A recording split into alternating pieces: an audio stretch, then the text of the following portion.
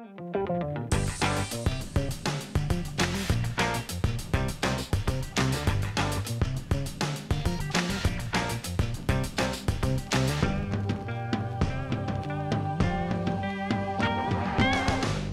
evening and welcome to Byline. It's Friday evening and we are once again visiting with a member of our town council. This show is co-sponsored by Amherst Media and the Amherst League of Women Voters. It's an opportunity for us to get to know our new legislators better, both on Beacon Hill, so we will be seeing Mindy and Joe over time. But tonight we have our guest, Alisa Brewer, who comes to us with quite a bit of experience because, as you may remember, she was a member of the Select Board for a number of years. And so I think this is really fascinating. You're the first of the two who had served on the Select Board who are now at-large city councilors. So it's really interesting to me to think about the fact that you sit at that table with two hats. Right. You are an at-large member of the council and therefore have a responsibility to represent the whole community.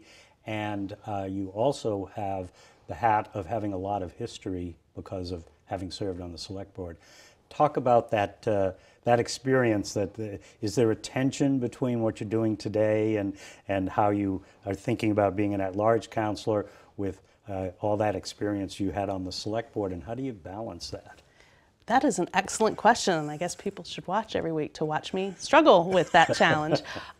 It is really interesting, and one of the things I think is important is that the Select Board was, of course, elected at large, and so it makes sense that the two former Select Board members who moved on to the council after a hard-fought election would also be at large rather than moving to a district position. So it isn't so much that there's a hierarchy, although there is in other cities. In other cities, people tend to run for district seats, ward seats, and then move up to at-large. I don't think, since this is brand new to us, that anyone is yet perceiving that here. But I think just because both Mr. Steinberg and myself represented the voters at large for several years, that we would continue to do so in our role here. And also because we're bigger picture thinkers. I mean, the association with being part of the executive branch is what we were. Now we're not part of the executive branch anymore, which is that huge source of challenge for us. But it also meant that, you know, we had to think about things as policy, and then we had to think about how they might get through the legislative branch at town meeting. And so now we're thinking about those things as the legislators themselves. And so it actually carries over so far in a very fluid sort of way. It doesn't feel awkward at all. What does feel challenging is trying to help people figure out, including ourselves, but also our fellow councilors, many of which have had absolutely no experience in Amherst government, what the difference is between a legislative body and an executive body, given that there's no longer an elected executive body, because there's that little quirk in the charter about policy leadership. Yeah. And none of us really knows exactly what policy leadership means yet. It was clear when we were part, for example, those of us who were on the Select Board, that it was part of the executive. It was a 5-person elected team with a town manager. School committee's still that way with the superintendent. Not the same now with the council. And so while the town manager often has the desire to talk to the council about things, particularly as things are new, doesn't have the requirement to do so in a way that they did before. So that's elective on his part. Right. And so he's navigating exactly. This change He's got to well. figure that out. He's got to figure out because under the charter he has a lot of power. He does. And a lot of executive power.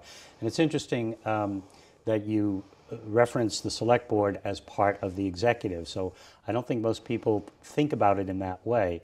So quite a number of members of the council actually served in town meetings, so they were in a policy leadership role. And so they are carrying that experience to the council. Do you see it that way? I don't. If the select, okay, so go with that. So I don't, because if the select people were part of the executive before and didn't provide policy leadership, but now you do, it meant somebody had to provide the policy leadership. So maybe I didn't explain it effectively. Okay, so that would be my fault. Okay. Or maybe I didn't understand. Under the Town Government Act, the Select Board did clearly have policy authority over the town manager, who was then supposed to implement the policies that we had. So we weren't supposed to tell people how to do the day-to-day jobs of collecting taxes and working on the roads, et cetera, but we were supposed to set policy priorities for those things. Town meeting set policy in a very different way because it was reactive. And so town meeting, aside from individuals bringing petition articles forward and aside from committees bringing things through the system, town meeting was forced to be reactive. You know, what budget is presented to us, what bylaw is presented to us, and we will then, as in their policy making, they will agree to the bylaw or not. But it's not policy making from the standpoint that the new legislative body is, which is that bylaws can be created by and then voted on by this body. So town meeting as a whole, although individual members would work on initiatives or as committee members that then brought those initiatives forward to town meeting was forced to be largely reactive. Whereas the legislative body now can be much more proactive. And in fact, we've already had a discussion that you might want to talk to Mr. Steinberg about associated with the sustainability, energy reliance legislation that was just brought up this week is to be cautious. Are we creating a committee that's already been vested with some authority as though a bylaw had been created? Or are we simply moving forward with the clear sense of what our community wants to do? And so at what point in there does it turn from being the town council's just going to work on this to, oh, we should probably actually have a formal structure of a bylaw that says we can do this? And then there are things like orders that other communities have. We don't even know what that means in terms of our legislative body. So we are still figuring all of this out.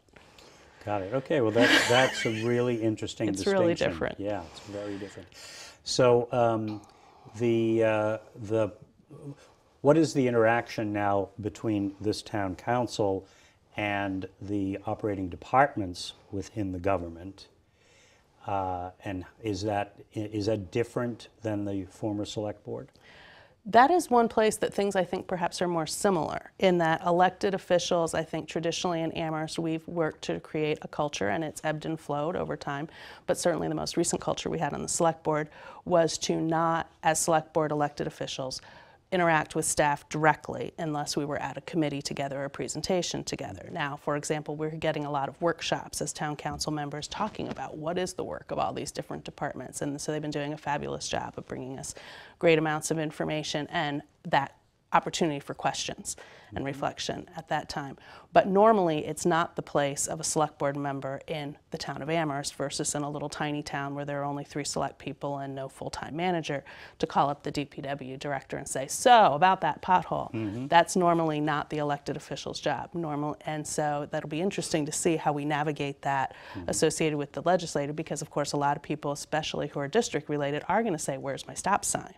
And so then how's that going to work? And so rather than calling the DPW director, coming back to the council, talking to the town manager, where's that on the priority list? Do we need as a council to take a vote on something that establishes these things as a priority? Will there be a committee like Transportation Advisory Committee was envisioned some years ago that will vet those proposals, right, so that everybody knows where to take their stop sign requests? So we'll be trying to figure that out, but I think there's still a sense that we need to be thoughtful about that wall. That's not, wall sounds bad, especially in today's lingo. I perhaps should not have used that word. But we do try and keep some distance in the divisions of responsibility between the elected officials, because the town staff are wonderful at recognizing that the reason they work for a town rather than a private corporation is because they want to be responsive to the community. But especially with the number of people we have, just like we couldn't have 240 town meeting members calling up the individual staff, we can't have 13 councilors doing that either. So that will have to funnel through the town manager. And I was at that first workshop where a couple of municipal experts addressed the newly elected but not yet sworn in council members and basically said, you know, remember the divisions of responsibility and think about what it would be like if you're the DPW director and in 1 week you get a call from each of the councilors telling you that you have to fix this in each of their districts, and how are you supposed to prioritize that, et cetera. And I said, understand the departments, understand their functions and what their needs are, and respect what they do, but work through the town manager was essentially the message that they were giving, because it goes back to what you said before, you're really now a legislature and you're developing policy. And that's what you got to focus on. Constituents want their services, of course, but having a clear protocol of how that gets done and respecting the process is really critical. Yeah. So committees. There's a lot of activity going on Right. around committees. So I understand that you have been named to a couple of ad hoc committees, and you're on at least one standing committee, maybe two. I'll review this in my head here, but let's start with the Rules Committee. That's an ad hoc committee. Right. It's something every legislative body needs rules and procedures. Talk about that a little bit and what that committee's responsibility is, what you think the timeline is, and then are there some specific things you are hoping to incorporate within the rules and procedures that you think are particularly important, and run with that? Wow. So as you know, we are just barely starting this process. And so the Rules Committee has had one meeting, has another one next week. Other committees that I'm part of and that others are part of, meeting for the first time next week. And so we barely have the names hammered out. In fact, we've already realized that one of the committees that was named has an acronym that conflicts with an existing state-mandated committee, so we should probably change that before we get too used to calling it one thing or another. So we are really still at that level of figuring out what do the words behind each of those committees mean. And some committees were mandated by the charter and others were not. And so the one that's not as perfectly named as it might be was not mandated by the charter. The rules of procedure was. And basically, just as you said, we need a set of rules to function as a legislative body. On the one hand, with my old hat of select board member, that feels very alien to me as a select board member versus as a member of town meeting, which I've also been for a long time. Mm-hmm. Town meeting had town meeting time, right? And the moderator interpreted that, and occasionally changes to the bylaw came through and said, okay, we're going to make this little tweak, but all the actual day-to-day stuff, that was decided by the moderator. We all just knew that going in. Now we're having to develop a set of rules for this new legislature, and what will those look like based on other cities that have mayors, based on other cities that have town managers, based on what we remember as working well with town meeting. Obviously a very different sized body. Again, policy being an upfront responsibility of the legislature. So we are looking at lots of other people's documentation, and then of course we all know that documentation versus actual practice don't actually necessarily go together. Always jive, yeah. And so you're trying to figure out, oh, it says this, but what do you actually do when the circumstance comes up? And certainly we had, mandated by the charter, the bylaw review committee was set up that started to look at, okay, we have a town government act that says all these things that include references to town managers and select board and town meeting. Well, obviously those are all going to have to be fixed. But what needs to be adjusted? What are some old things in there that we never fixed, that we intended to get rid of, or we intended to alter but we never got around to it, et cetera. So a huge amount of work was already done on that, and so some full presentation has been provided to the town council at one of those workshops that you mentioned in a meeting. And that work will be ongoing. And so the charter demands that that bylaw review work will be ongoing for another year. And then it happens every year that ends in a 6. So it's an ongoing thing. So Every that's year one that time. ends in a 6, so every 10 years. Yes.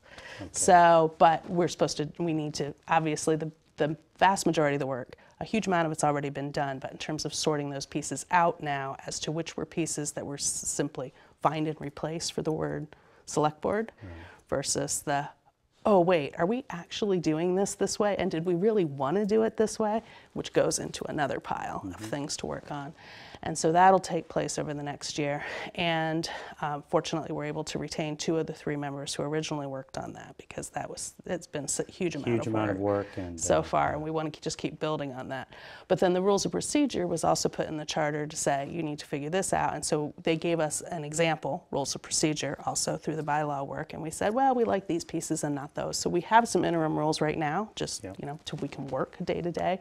But we are working out what those will look like. And one of the things that I think is a tension point that we're trying to figure out is the charter very specifically, not required by Massachusetts general law at all, but the charter very specifically requires public comment at every regular public meeting, which is interesting because in Amherst, of course, we have almost always had public comment at meetings. And that's part of transparency and civic engagement and hearing the people as you go along. And it sounds so simple. But the reality is, once you've actually done it, for several years in my case, or a few times in other people's cases, it really matters if you put it at the beginning or the end of the meeting. What kind of comment do you allow for during a meeting that's not a public hearing, but you might want to hear from the public during your deliberations? How can you limit that effectively without being perceived to be limiting it, right? Yeah. We don't want to just say, well, only 5 people can talk, so fight amongst yourselves as to which 5 are going to talk. Or the first 5 who come in the door. Right, whatever. and that's right. And so you totally don't want people to disengage from that standpoint. On the other hand, we also are trying to set up a process that will make it clear that, in fact, public comment is kind of your, I would argue, place of last resort. There are emails, phone calls, letters, meetings with individual counselors to describe your point. You can potentially get a counselor then to talk about your point during a regular agenda item rather than having to come and throw it out a public comment, because one of the things we have realized over many years in Amherst is that public comment doesn't work well if you do it as a dialogue. And so people feel frustrated because they come in with their impassioned speech about something that's incredibly important to them. No response. And we're all sitting, thank you. And there's no necessary follow-up. So that's where then, so that is then related to so many other pieces in the charter associated with the Resident Advisory Committee, community participation officers, regularly held forums. So there is going to be, the way this is set up, there is this web of interconnectedness associated with public engagement.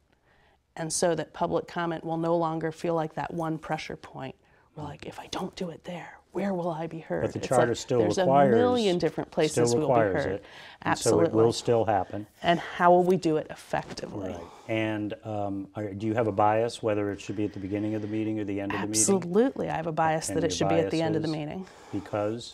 Because otherwise I have experienced directly that someone will have heard about something in the newspaper, or they'll have an ongoing frustration or any number of things. They come in, they set the tone of the meeting at the beginning of the meeting. And then sometimes you all look at each other as elected officials and say, can we just go home now? Because everybody's going to be unhappy. You know, we can't have a dialogue about this. This is a really hot button issue. Maybe the person just complained about an employee. All kinds of awkwardness ensues in terms of then setting the tone for the rest of the meeting. We would much rather find a way to have it be at the end, encourage people to talk to us other ways, but also find limited but transparent ways that people can interact with us around the actual agenda items. So you just gave an example of talking about an employee. That might suggest creating some rules for the public comment period. Right. And that the presiding officer could say, I'm sorry, the subject you just started on, I'm sorry to interrupt, but you just brought up something that is not allowed in a public comment period, such as talking about a performance of an individual, and so we're going to ask you to go on to another subject, and we'll organize it so that you can have a conversation with the appropriate people in town government. Yes, and that certainly has been done at Select Board and School Committee, for example, being the most publicly visible ones because they're on TV and the most likely to have those levels of tension brought to them. But it is tricky and disruptive and makes everybody frustrated. And once somebody said something, it's not unlike many other places. Once it's been said, it can't really reel it back in anymore. Do you think there'll be public hearing components to the work of standing committees? Yes, I think that a lot of the committees in the charter, are really. Or will that be part of your rules? I think that will end up being part of the rules. I think there are a lot of structural things. That will give an opportunity for a lot of people to come in and do a lot of what they might do, might otherwise do, at the select board, excuse me, at the town council meeting, because they will have had that opportunity. Yes, I think that people sometimes were frustrated in the past by not really knowing which thing do I go to make a difference. If I try and go to town meeting, I have no idea what item they'll be on any given night. If I try and go to select board, but then where does it go after select board, or how did it get to select board? And I think that this interconnected web of committees that we'll have, I think a lot more people will end up being engaged by both simply observing and reading the minutes of, but then also coming to hearings associated with standing committees that we have on different issues, which, for example, I mentioned a couple are just starting next week, including, of course, the Finance Committee, which is a different kind of Finance Committee than we've had before as well. So. And you're not sitting on the Finance Committee. No, thank goodness. You're chair of rules. I'm chair of the Temporary Rules Committee. You're on the bylaws, and you're a member of the Standing Committee on Communications, Outreach, and Appointments. Very good. So that's a We're going to change the name, though, so you can it's forget a big portfolio. Yeah, exactly. But before we go on to that, I just want to sort of tie up on this question that, on this discussion that arose as a result of talking about the public comment. So the charter is pretty clear. Among the fundamental principles embedded in the charter are transparency and civic engagement. Absolutely. And those are two things that the town has valued over a very long period of time. Right. And so the authors of the charter and the people who then voted for it said they wanted to retain that. So it sounds like as you're thinking about the rules and the rules committee and the procedures, and as the council is building their systems, those are going to be two fundamental principles that you're always going to be chasing and asking, how does this compromise or enhance transparency or opportunities for people to engage meaningfully?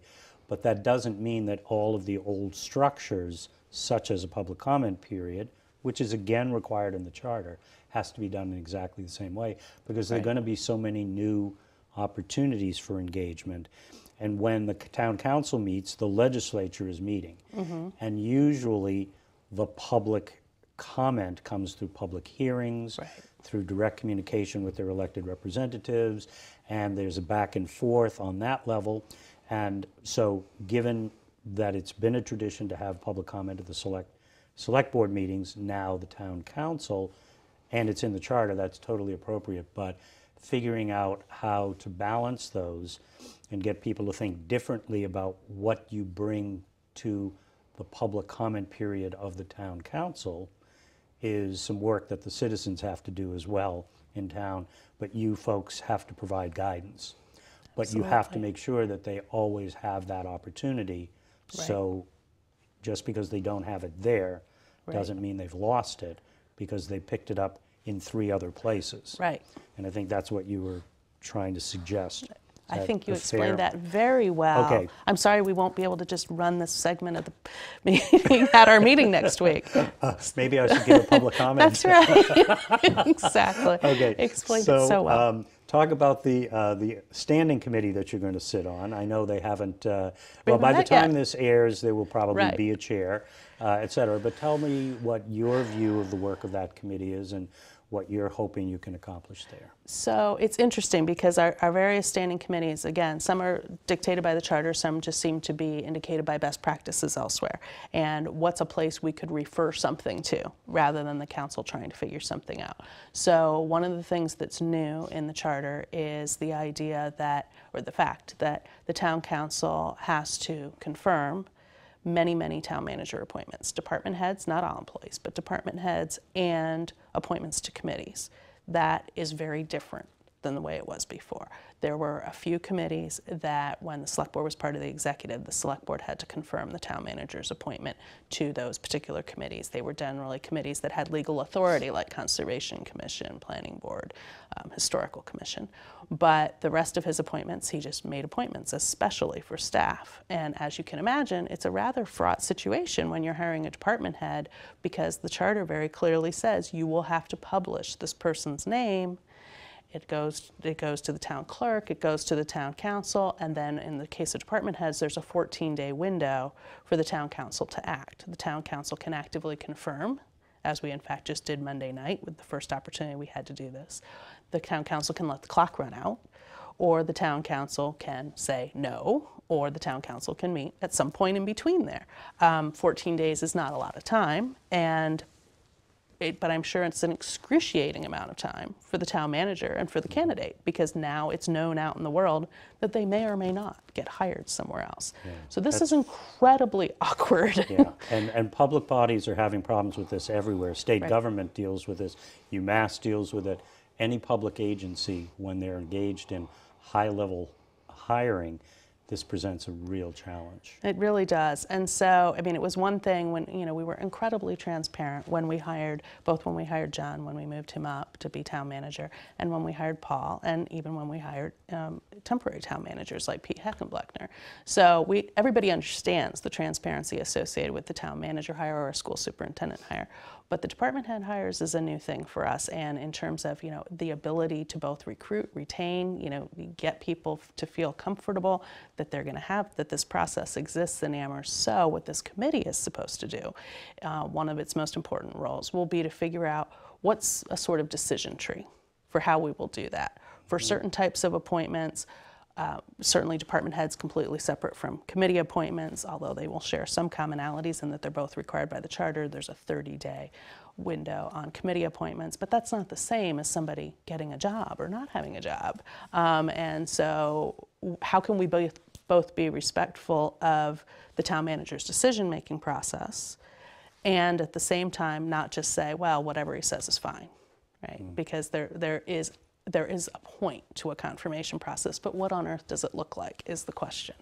And there are going to be two other functions of that committee relating to outreach and communications, which maybe we'll pick up in more detail when you visit again, because I wanted to ask you about one other thing before we run out of time, and that is the previous town government structures were engaged on the question of marijuana. Right. Big and controversial issue in communities all across the state. And not so long ago, 3 agreements were signed between the town and private providers. Where do you think we're headed with marijuana here in the community? So this is a fascinating industry, an economic development engine. I mean, I was just teasing someone the other day, well, Springfield has its casino, but we get to have marijuana, yay!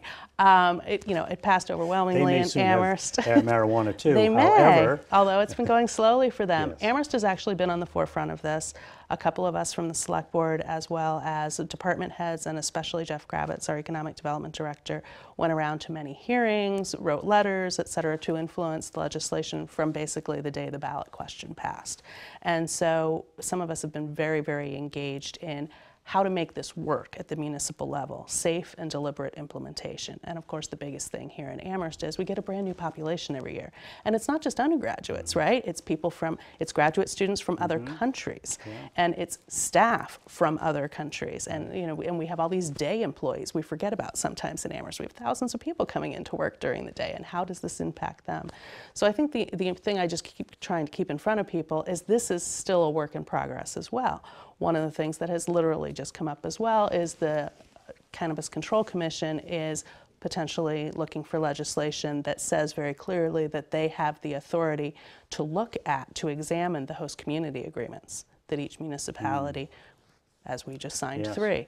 But then the question is, well, what does that mean? Review with an eye to what? Are they looking at social justice? Are they looking at you asked for too much money? Are they looking at specifics? And so certainly the question has been if they're asking for too much money, because they have been very variable. But I mean, municipalities also, should have the ability to contract with providers. Yet on the other hand, why is the marijuana industry different than any other industry? Any guidance at all in that? Yes, but one of the things that's difficult about the way it's written is it says that you can use the money. There's a 3% community impact fee you're allowed to ask for. It says you can use that money toward education, which will be so important in Amherst every year, not just the first year. Law enforcement, things like infrastructure, like intersection redesign because of traffic concerns, as we've seen traffic concerns in other communities. So public as this safety, plays education, out. public And so health. those can all be addressed by those fees, but you're asking for them prospectively is the other difficult thing. And so you're guessing. And so many of these agreements across the Commonwealth also ask for donations associated with additional education efforts. And it will be really interesting to see how that plays out, because we just have to grapple with, as a community, what do we want?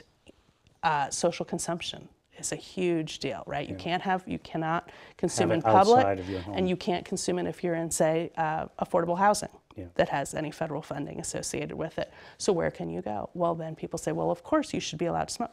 People can't smoke now.